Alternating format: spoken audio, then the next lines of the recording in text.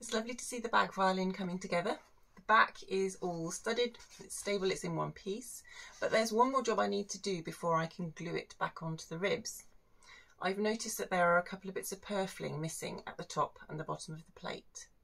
Purfling is this lovely band around the edge of any stringed instrument.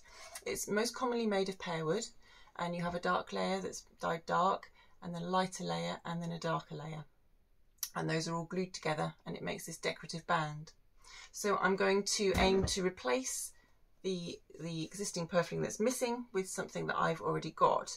This doesn't quite match what the bag violin is made out of, so I think that with a bit of judicious retouching I can just make the black parts of my purfling a little bit wider once it's in and fitted. So the first thing I think to do is to use my specialist purfling pick, and this is a violin maker's tool that we use to fit purfling. We use it to cut the channel. I'm going to use that just to tidy up the channel and the ends of all the purfling here that's broken off. That's actually cutting the ragged ends very nicely. And I should be able to get those really square so that I can fit the new piece in with just a butt joint. I think I'll just have to butt the purfling up, and then I can just put filler varnish in it when I'm finished, just to really disguise that joint and make it stable. So I should clear out the channel, cut the ends, and then I'll have a go at fitting the new purfling.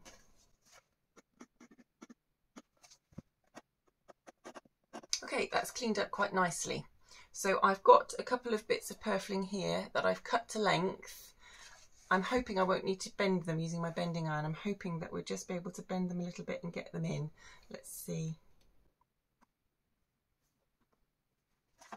Yeah, that actually fits in there pretty well. I've already cut it to length to save a bit of time, and that fits in there.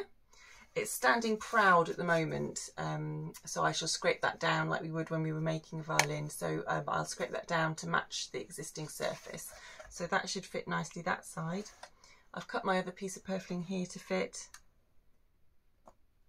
and I can bend that into position as well. Yeah, that's great. So we have the two new bits of purfling in position. Now I need to glue it. Okay, I think we're ready. I'll just take both of the pieces of purfling out.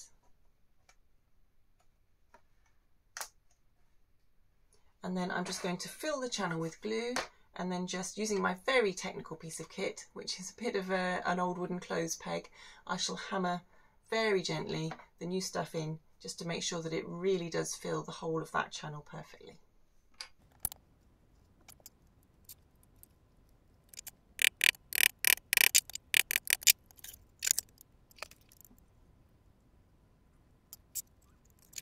And there we go, the purfling's all glued in. I'll wait for it to dry and then I'll scrape it flat. The glue on the new purfling has now dried, so I'm going to use my gouge just to take it down to the level of the rest of the purfling. I need to be very careful doing this not to touch the rest of the plate. So I've got just a nicely rounded gouge here. It's not too deep, so I should just be able to take off the bits of purfling that I need.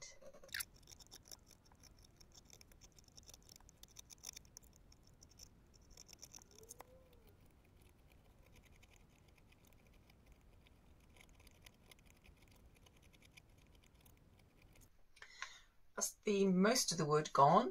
I'm now going to use my scraper just to scrape down that last little bit so I don't touch the varnish.